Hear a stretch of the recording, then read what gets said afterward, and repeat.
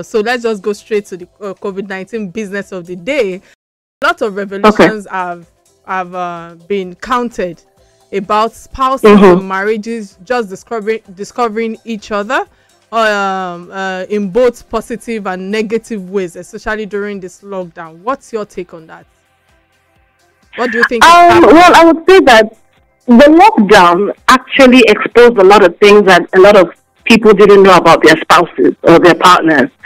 And for me, even though it's a negative time where people are dying and falling sick, I always try to look at the positive side of things. Because now, things that we didn't know before, we are now realizing that we skipped some certain parts when it comes to getting to know our partners. Because now people realize that going to work every day was actually an unconscious escape route. Yes. People just go to work, and those hours in the day you spend with other people, you only come home, play with everyone, eat and go to bed. Exactly. Same thing, yeah. And then weekends, there's party, there's wedding, Sunday go to church, Monday start again. So we have all been living a routine life for a very long time. But this lockdown made sure that we sat in the house together. We are in each other's faces. Those things that we could avoid by going out or going to work and hanging out with people, we can't avoid them anymore. So the good, the bad, and the ugly is within us there. We have a fight, it's inside the house. We are playing, it's inside the house. We have an argument about something, it's inside the house. Right now, some women are just discovering that their husbands don't like to flush. All these little things, they are now beginning to discover that, oh, I didn't know this before. So now, there are a lot of emotions that people can't handle. They don't know how to handle some emotions. They don't know how to handle certain things that they didn't take note of before. So there's a lot of exploding inside of the home that they didn't have before, So I think that this period has given everybody an opportunity to see the worst side and the best side of their partners. Unfortunately, the worst side is making the news now because men who are very aggressive, who were able to control it before because they spent half the time away from their home. Now they're inside their home 24/7 and they cannot control it anymore. They are taking it out on their wives right now. And they know that because of the lockdown, you can't call for help.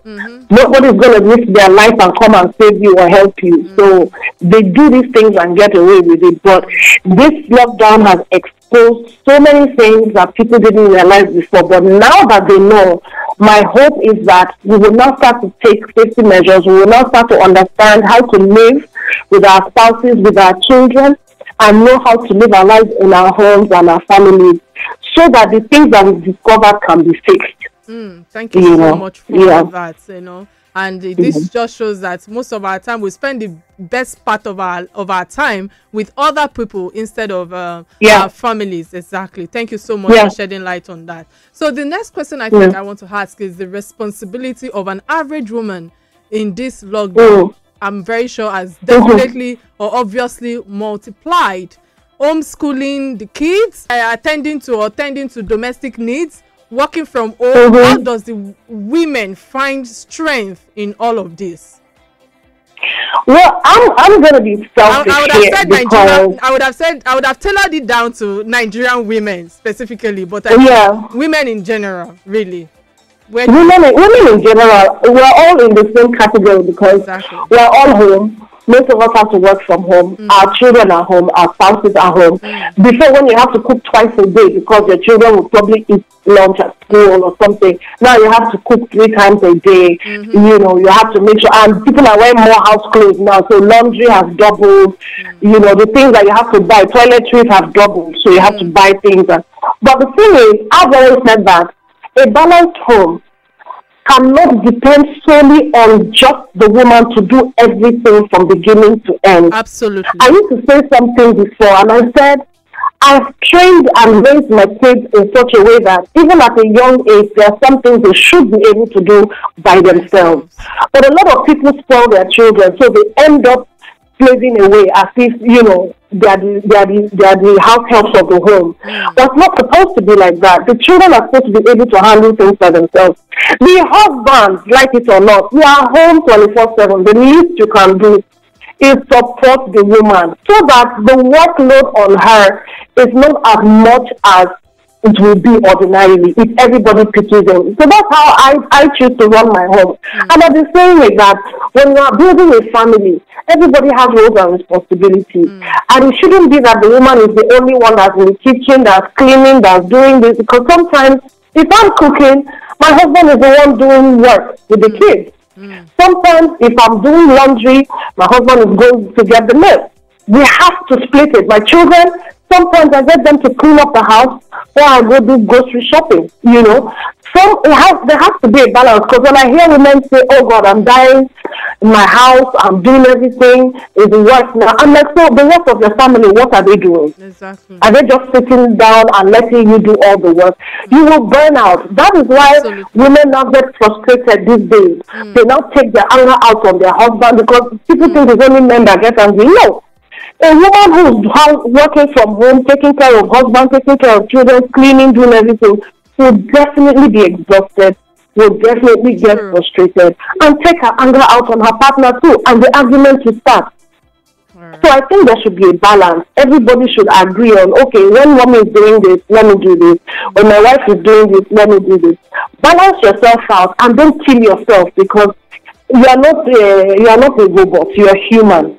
And you need breaks. Women need to always take a break, even if it's 30 minutes to an hour in a full day. Take a break by yourself. Go into the bedroom, lie down, and have your alone time so that you get refreshed and come back again and start your work. All right. Thank you so much for that submission. That is so enlightening, I think. And the next question is, according to WHO, some parts of US like Atlanta recorded a 15% rise in domestic violence, while some parts of UK recorded a 16%, 16.6%, if I'm correct, rise of domestic violence, even against men. How can we account for this acceleration? And that is what I've been saying about, you know, the things that being home together 24/7 has brought.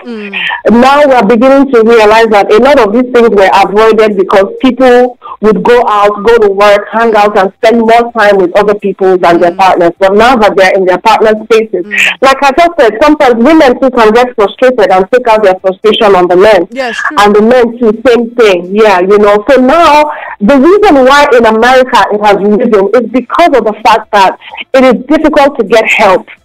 Because here, unlike Africa, they don't take lightly to domestic violence. It's a real crime. If a woman calls the cops, that's it, you're done.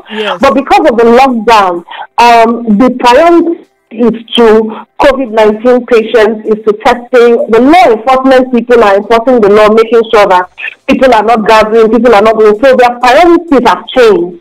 They are now looking into health. Every law enforcement agency, department in America has been collecting all their volunteers and all their staff to focus on this health crisis. So a lot of people that are going through domestic violence or assault here and there or mini crimes here and there, they're not getting as much help and as much attention as they would have gotten in the past.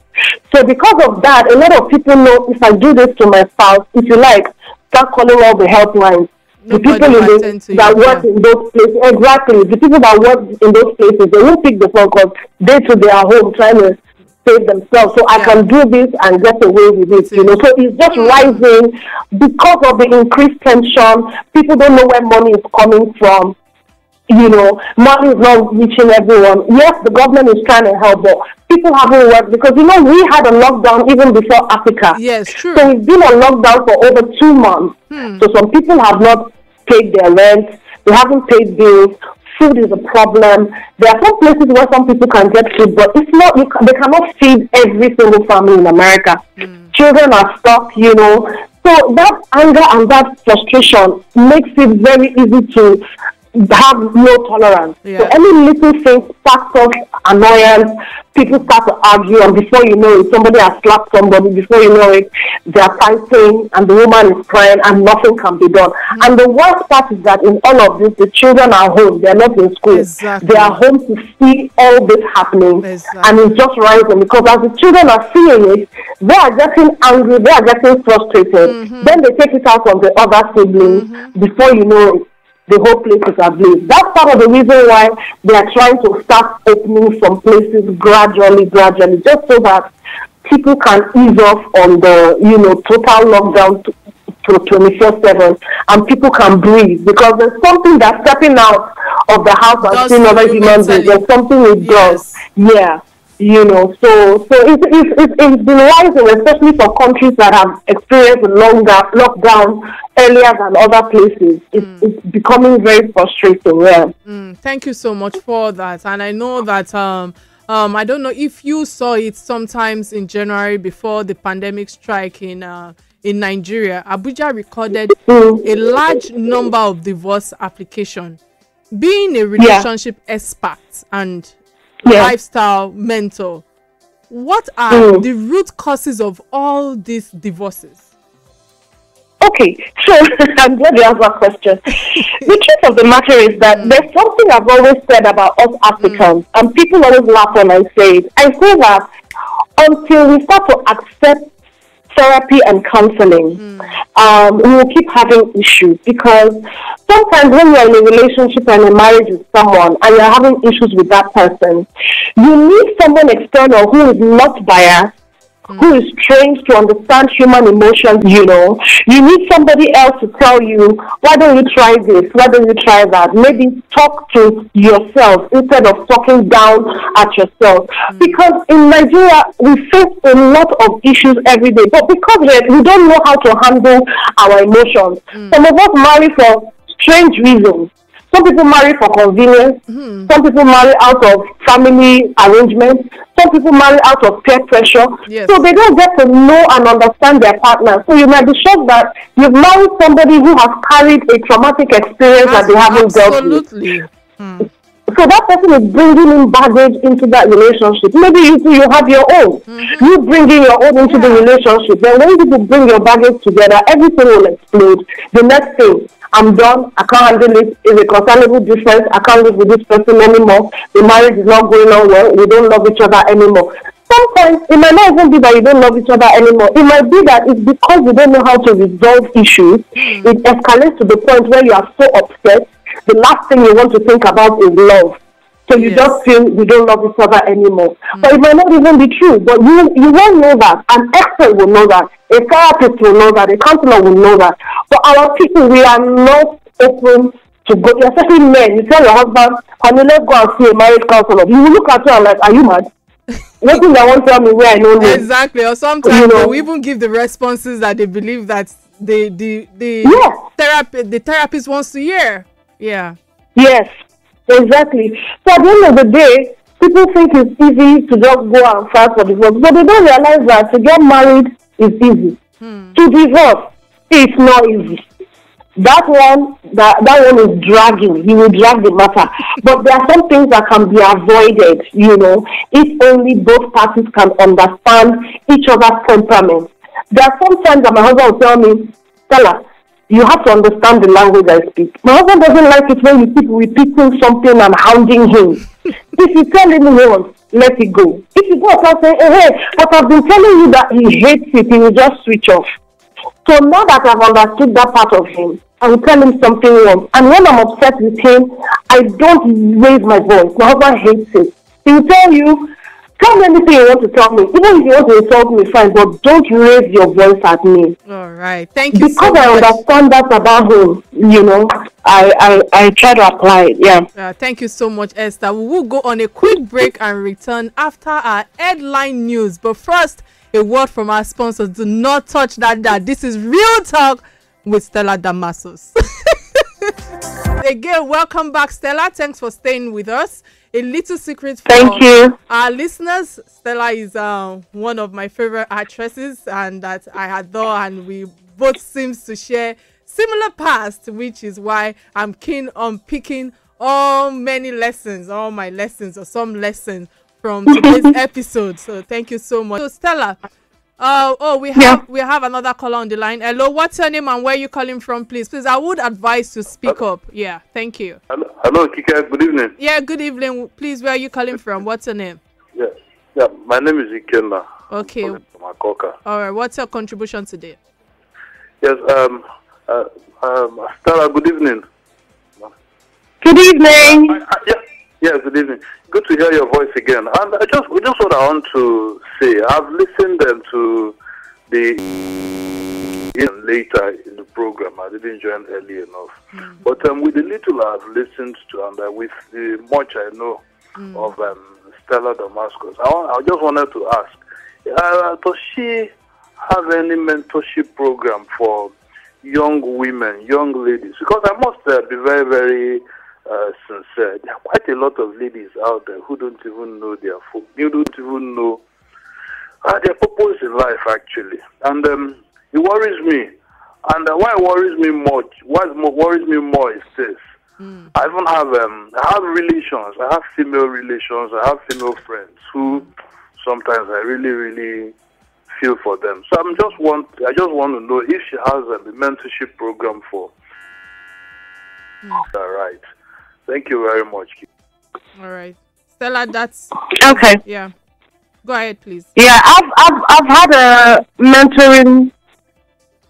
I've had a mentoring facility. I had one in Abuja. I had that in 2011. It was called Adiva Mentoring. Everything that I've been doing for Adiva has been for women and young girls. And even right now in America, I still mentor people. Before the lockdown, I used to have some hangouts. I had some meetups with young girls. They send me DMs, they send me emails, and I talk to them as much as I can. I've known that there's an issue with mentoring, especially with African girls, finding somebody that can help them, you know.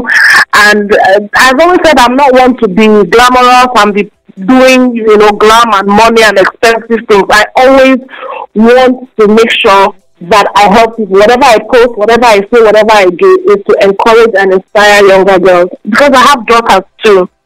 So Adiva mentoring is something that I started. A lot of people might not know about it, but hopefully after the lockdown, they'll get to hear more about it. All right. Thank you so much for that. And thank you so much also for the callers. Stella, the next question I have for you is the controversies still lingers and some people say that our mothers had it better than the women of today in terms of marital successes and the divorce rates. What's your take in this controversy? Let me be honest with you. Yeah. Our mothers didn't have it better than us. Oh, it was just a choice that they made. You know, before now, divorce was a taboo. It was a stigma. If you mention divorce, people will look at you like an outcast. So some of our mothers went through a lot. A lot of women went through domestic violence. They went through assault. They were beaten. You know, they were treated like nothing. But they decided, as I've entered this husband's house, I'm not going anywhere. If you fear that they will kill me, let them kill me here. That was their choice. Oh, yeah. But now that we're in this generation and we're exposed to, oh, if you can't be with this person, you can walk away. If you can't handle this, you can walk away. You have rights. You know, now right, a lot of feminism. Kindly hold your thought, please. We have a caller on the line. Hello, what's your name and where are you calling from, please? All right, we lost that. Please, Stella, go ahead. Yeah, so, you know, with a lot of exposure to feminism, women's rights, and all of that, it becomes easier for our generation to say, you know what, I won't deal with what my mother dealt with. I can't handle this. I'm walking away. I can be my own person, you know. So that's just the only difference. The choice that we made, the fact that before now, divorce and separation was a stigma, but now it's okay. All right. Thank you so much for that. And I think I should just add to what you've just said. I think during our mother's period or time, they didn't have the economic power to do certain things. Yeah. And you see that most of the time, you know, and there's always sentiment regarding the children. They will tell you, oh, because of the children sit there, because of that is the reason why most of them go to their grave being angry, bitter, and not fulfilled, to be honest. All right, thank you so much for that. So again, you know, this part is a little bit interesting. Many people during this lockdown have confessed that their intimacy, I don't want to use the X word, I know you know what I'm talking about, their intimacy lifestyle in this in their marriage have improved in this COVID-19 period. How can this healthy lifestyle be maintained in post COVID-19 period, knowing that after the lockdown have been lifted? Are they still going to be enjoying that other room, so to speak? They can enjoy the other room. It is very possible. Yeah. What I always advise some of my clients is that if you know that you live a busy life, you have to create personal time intentionally. So my husband and I, on Sundays, we don't touch our phones. We don't communicate with the outside world. On Fridays, from 3 o'clock in the afternoon, we're done. So from that 3 o'clock in the afternoon for the whole weekend is our own. We don't, unless we want to go somewhere together, but we dedicate it to ourselves because we know that Monday to Friday, we're busy, we're doing meetings. Stella, can you please, okay, go ahead. We lost that call as well. Go ahead, please. A lot of people have been trying to call you. Yeah, go ahead, please. Yeah, so the couple have to intentionally create time for themselves. Pick one day in a week where you know both of you can say, you know what, no work, no touching of anything, even if it's weekend. Just say it's for both of us. And then start to create the atmosphere. If you've enjoyed the intimacy this period and you want to enjoy it further, it might not be as frequent as it is now, but at least you can pick one day in a weekend and just say, we are going to be in the room 24/7. If you come out, is to go and get food. Let us be here. Let's talk. Let's set our mood. Let's set the atmosphere. Let's play some nice. All right, Stella, we have another call on the night. Sorry, I had to inject you while you're trying to pass a message. All right. Hello, what's your name and where are you calling from, please? Please, in 1 minute. Hello, Kike. Good evening. Good evening. What's your name? Good evening. Yeah. Yeah, yes, good evening. Okay. Actually, I'm from Lagos State. Okay. Okay. I want to put this question to Stella. Yeah, go ahead. She can hear you. You know why, Stella? Like, was it yesterday that I was actually watching Rock, and I actually saw you on TV, and I was like, wow, are you back to acting? So that would be cool. Now, I want to ask this question. How do you relate, how can you describe the king and the queen relationship compared to the relationship? Like, how would you relate that to the husband and wife relationship, the king and queen relationship, and to the husband and wife relationship that we actually have today?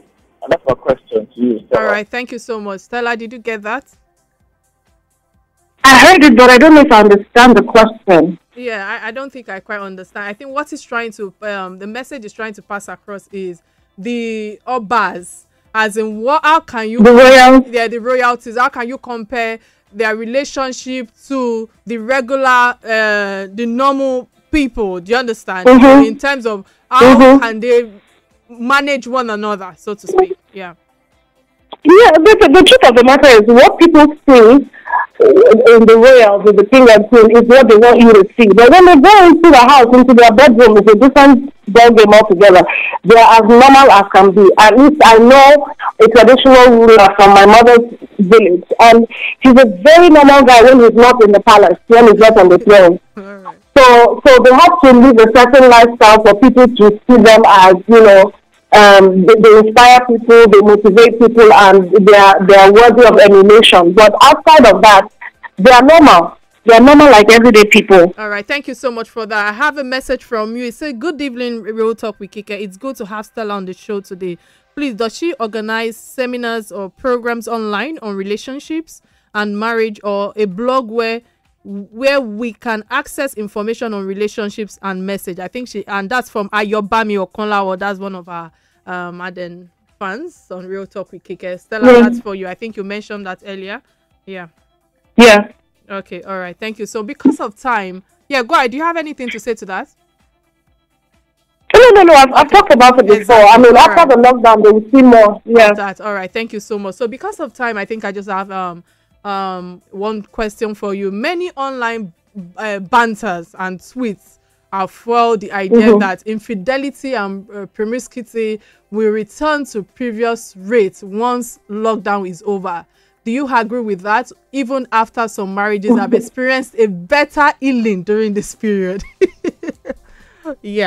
Please, in 1 minute, please, if you can. Yeah. It doesn't. The lockdown doesn't change anything. Promiscuity and all of the infidelity is not because of lockdown or no lockdown. People who are like that will still be like that regardless. Oh yeah, you're right. Thank you so much for that. So Stella, on a lighter note, because we've run out of time, you know, I wish we can go on and on and on. In a lighter gesture, what makes your romance life so unique, and how do you enjoy the uniqueness of Stella? My romantic life is amazing because my husband and I try to outdo each other every day. We have a competition who's more romantic. Hey. So in the bid to enter that challenge, we now try to do romantic things that will outweigh the other person's own, and we enjoy it in the process. All right. Thank you. Yeah. All right. Thank you so much, Stella, for all you've shared with us today, and for your brilliancy and immaculate delivery. I must say, it feels like we should go on and on. However, this is where we draw the curtains for today's episode. Thank you so much, Stella, for spending part of your time with us today. To our listeners and our followers, I say thank you for staying tuned. Bye now.